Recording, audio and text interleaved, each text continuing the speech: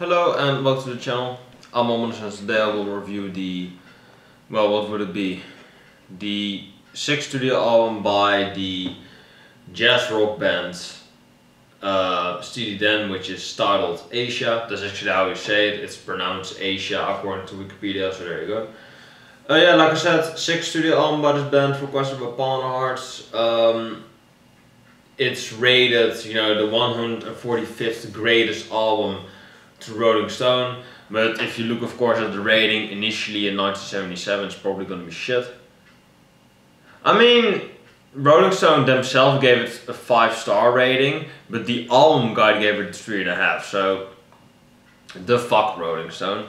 I mean, it's on your albums list, but your album guide gave it a 3.5, but Rolling Stone themselves thinks it's a 5-star record. Go figure with their fucking logic, I never get them, but it's a great album. I do agree with the 5-star rating, but 3.5, really? I'm not a huge jazz fan, but even I can't deny Steely Dan's quality level. So even I can't deny that, although I'm not the biggest fan of that. Of jazz for that matter. I don't hate it. I just never really had a sensation with it, to be honest. I like albums that are pretty straightforward. Are progressive in some place, alternative maybe. Kind of a heavy edge in a way, very pleasant to listen to while still maintaining the crunch, I would say. I love concept albums, that's why I ate those things up. That's Dutch. That's why I ate those things up, because it's a clear beginning and end, so that's why I love those albums, and they're pretty interesting. Not to say that this album isn't interesting, but let's just get into the track listing before I ramble on. I already do, so there you go. The first track is Black Cow, which is a very odd kind of title track, but this kind of just shows off the quality level of Steely Dan.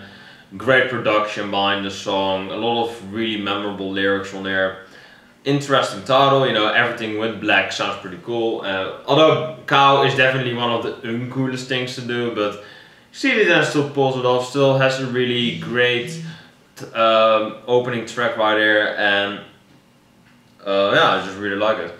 Then we got Asia, the title track, which is, yeah, I would say, well, it's my favorite track. Yeah, it's pretty much my favorite track. It pretty much takes the pleasant and the very inspiring, pleasantly to listen to intro of Black Cow, and it just kind of ups it up a notch to 10. I would say it turns to 11. Really great production again. Instrumentation on this whole album is fantastic, especially on the title track.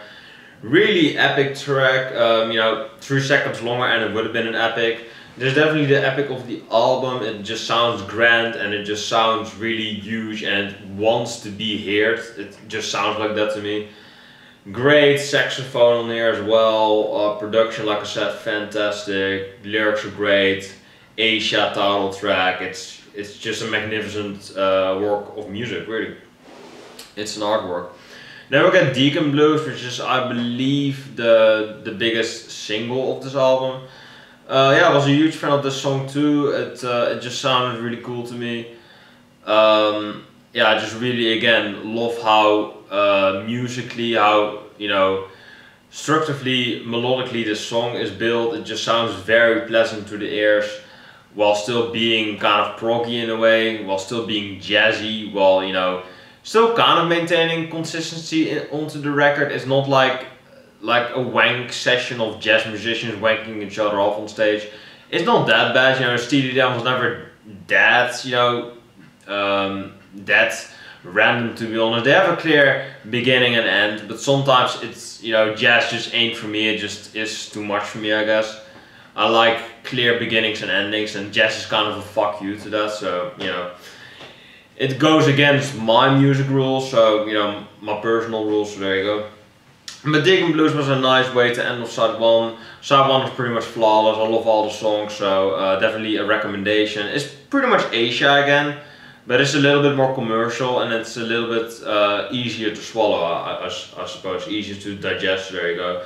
But I prefer Asia because it's a bit more epic, but these two songs back to back are really fucking good, so I can't deny them either way. Then we get Pack, which was one of the singles I believe, starts off very presently. I would say it's an improvement to Blackout because it is a bit more commercial, it's a bit shorter, it's a bit more straight to the point, you know, even though they're jazz musicians. But it's not one of my personal favorites, I think, because I just think it's a bit too easy in a way. It just kind of repeats what the first side did already, and yeah, it didn't really grasp me, to be honest. But it's not a bad track. I just think it's you know, it's kind of the middle of the road song for me, but it's still a good opening song.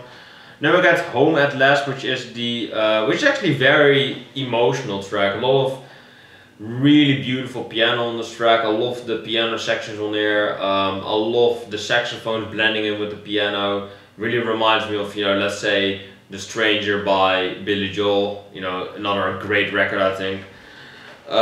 Really reminds me of that. Reminds me of a lot of good shit. So there you go.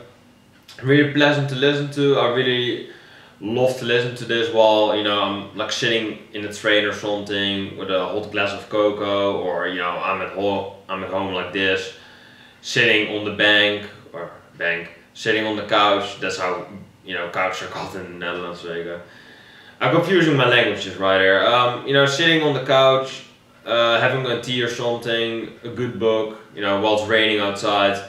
Put this fucking song on, Home at Last, because even the title is fucking perfect. So this is probably my personal favorite song of the album, but I would say that Asia and maybe even Deacon Blues are better, but Home at Last is still really fucking good.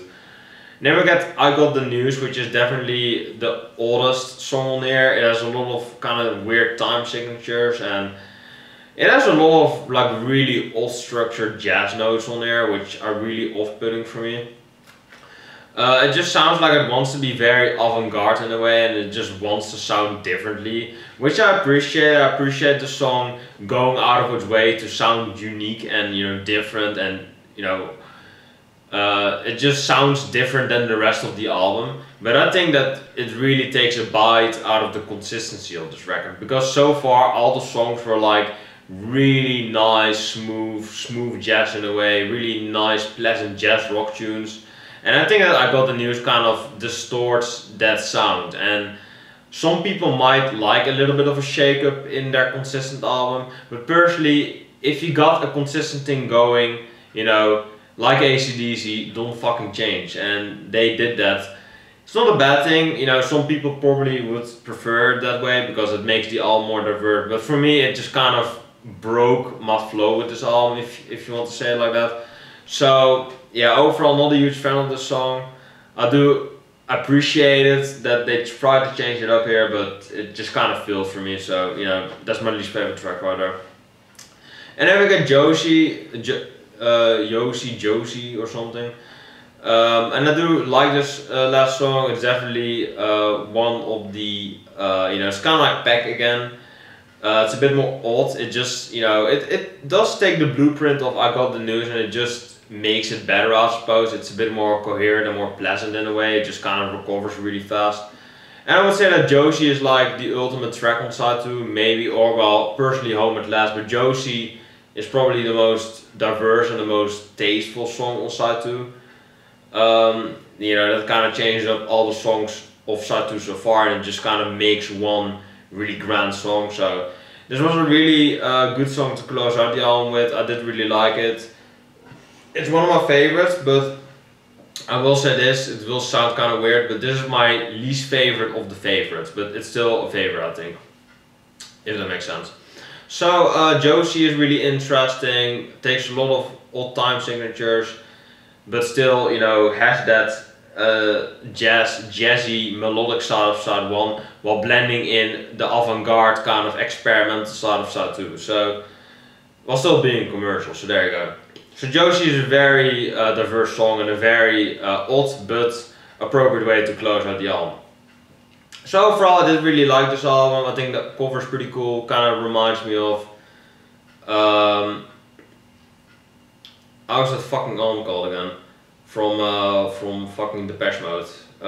Violator. It reminds me of Violator, although I will say this, I prefer the album cover of Depeche Mode, Violator, but I do actually prefer this album musically, so yeah, there you go.